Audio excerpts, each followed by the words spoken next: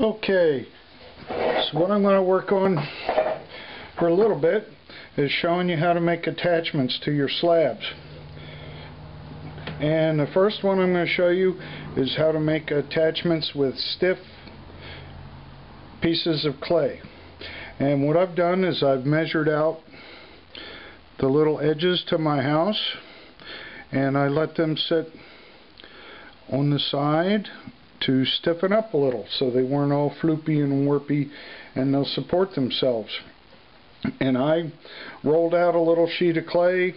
I cut these to size, angled where I want the roof line to come in, and I set them aside for a little bit to stiffen up.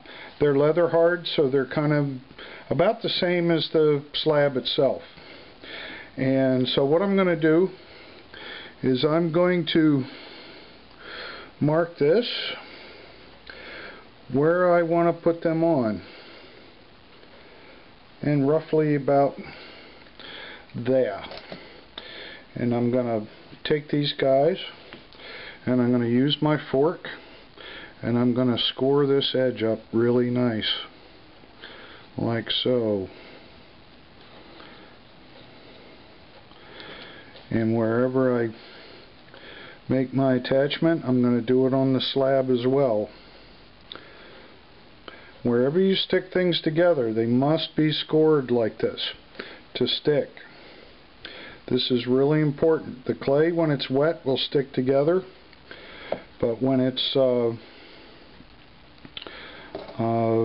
dries, it'll pop apart. Now, we're not firing these necessarily, but if we do, we want to build these just like we're have every intention of firing them. So I'm going to get both of these scored really well. I kind of lay them back to the side where I know where they're going to go, and then I'll stick these on like so. And I'm really tearing this up. This is really important. You know, that when you score this, it's going to make all those little particles I talked about will fit together nicely like so. Okay, and then I'm going to get a little bit of water.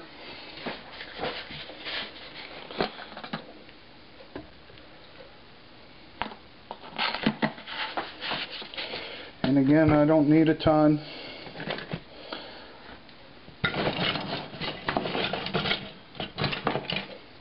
I got a nice little brush here. And I'm just going to get these wet. And some people call this slip or clay glue or whatnot, but I'm making slip in place, so I'm kind of making goo.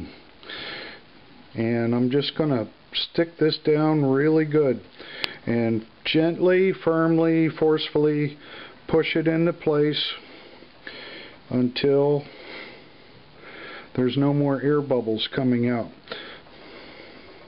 And once I get this stuck on, I'm going to grab a little bit of soft clay .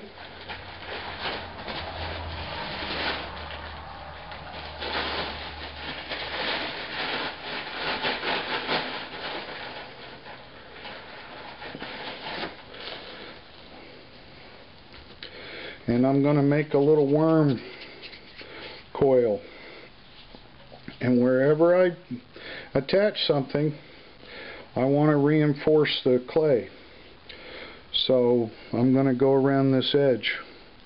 And I'm just going to pack some clay in here. Now I'm kind of wiping out the lines of my drawing, but that's okay. I know what's going to go on here. So I'm going to stick that on. It's really important to reinforce this edge. And if you're really tricky, you could take a little stick, or you can take your rib and you can go over these edges and really clean them up and make them nice. You don't have to do so great on the inside, because no one will ever see it, but I kind of have the mindset that if I know it's there, it'll bug me. And then I'm just kind of blending this together and reinforcing that edge. And if you do this properly, it's really strong. Let's see if it's going to make a liar out of me. See, I can pick that whole slab up now. And it's not coming apart. And then I'm going to do the very same thing for this other side. A little bit of water, like so. I'm going to stick this in place. Gently but firmly push it down till there's no more air bubbles, like so. Get a little soft clay. I make a little worm coil in my hand. If I roll it out on canvas or on a piece of paper or something, that clay is going to dry out, so I make sure to put it on, roll it out with in my hand. If it gets dried out, it won't smear and mush so good. And then I can't reach on the inside, and if you remember, I talked about your tools, and the stick becomes an extension of your thumb. So I can reach inside of here, and I can use this stick to place that coil down on the inside, reinforce it, and I can go around and get this other edge really nicely, like so. I'll go around here, go around there. Now I can't get in the inside real good with my finger or the rib to smooth that, so I'm just going to use the edge of the stick and blend this together very nicely. And then I want to put a bottom on the house, which I have this little piece right here to fit.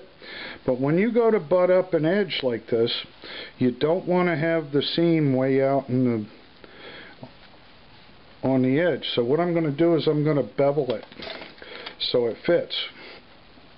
So I'm going to cut this on an angle like so, and that on an angle, and then I'm going to cut this to match, and I'm just kind of mimicking the edges where it's going to go. So I'm going to cut this down like this, and then cut this one down like so, and then I'm going to cut these off and bevel them.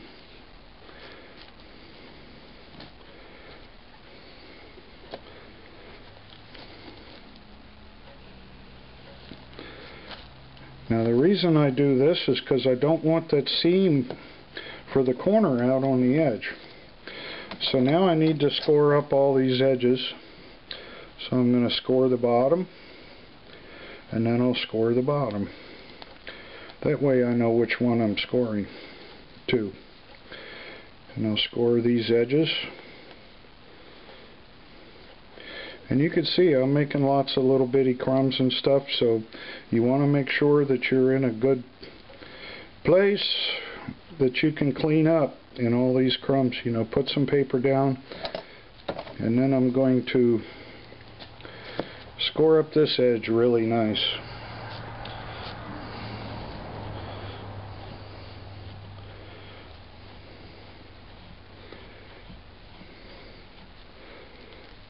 A little bit of water on everything. Okay, hopefully I'm picking up where I left off. My batteries went dead. So anyway, I beveled these corners. Now I'm pushing them into place. And then I can, now they're not as nice as if I stuck the edges, but what I can do is take a knife and run down the edge and clean it up. Okay, second set of batteries. So I'm going to clean up all my corners and edges with my knife, make it very, very nice and pretty. And the nice thing is when you push those corners together, your seam is right on this edge, so if it cracks, you can fill that really easily. But again, it's real important to reinforce all your joints. And I'm going to reach inside of here with a little stick and reinforce that really nice with a little wormy coil. And I mean, I have a whole collection of little tiny sticks for this. An old half a wooden clothespin will work really good. You know, even your knife that you have, your wooden knife you have will work. Your fettling knife that came in your toolkit will work too. I mean, my knife I have here is 40 years old. It's sharp as a razor. Not so good for this. But I can reach in with my wooden stick and the extension of my thumb and just kind of pack that coil in like so. I'm going to smear a little extra on, reinforce that edge, and then I've got a little top with a beveled edge to match this angle. I can stick this on and it's going to have that kind of butted up edge, but it'll be okay. I'll hang this off of here like so, and I just score this up very nice.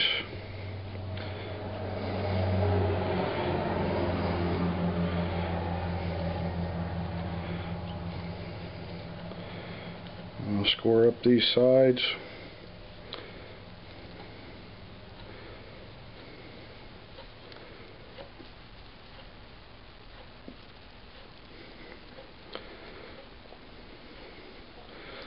Like so. A little more water.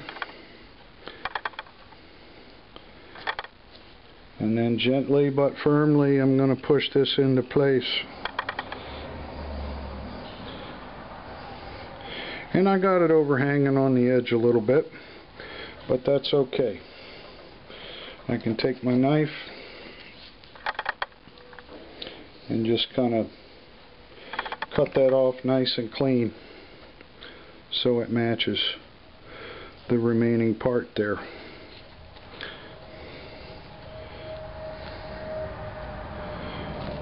And then I'll roll out another piece of clay, let it stiffen up, and I'll put on the roof along here like so. So that's making a stiff attachment. In the next video I'm going to show you is how to use soft clay and attach it.